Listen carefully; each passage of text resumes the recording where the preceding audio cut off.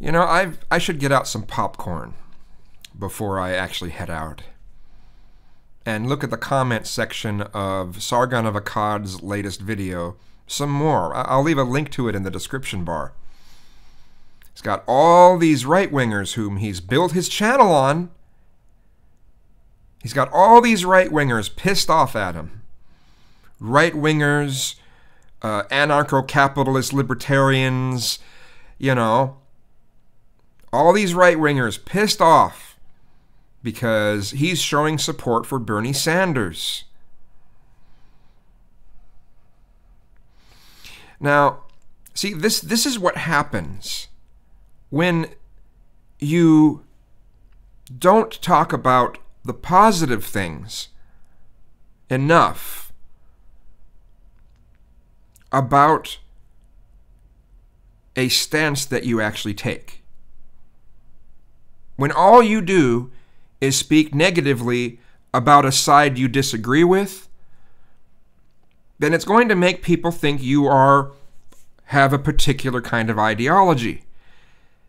And Sargon of Akkad has, whether or not he'd said, he goes, I'm a, what is that? What does he call it? I'm a classical liberal.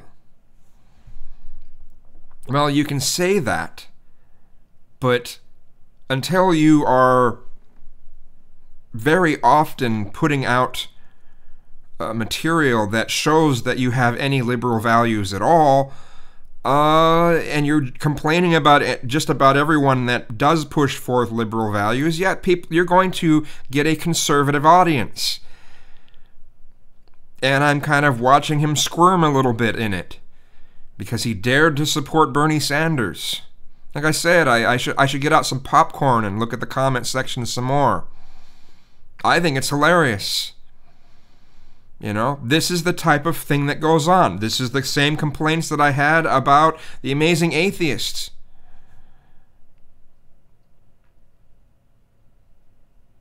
You know, a lot of the stuff is what you don't say.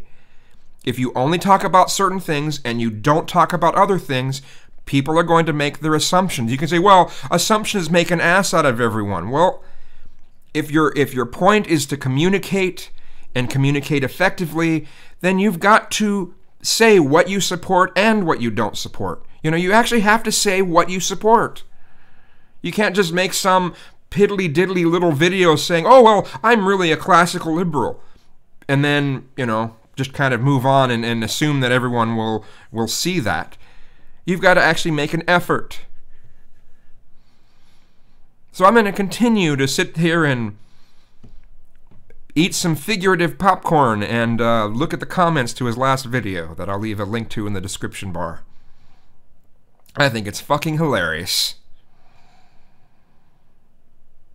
He's getting a taste of what it is that he built his channel on.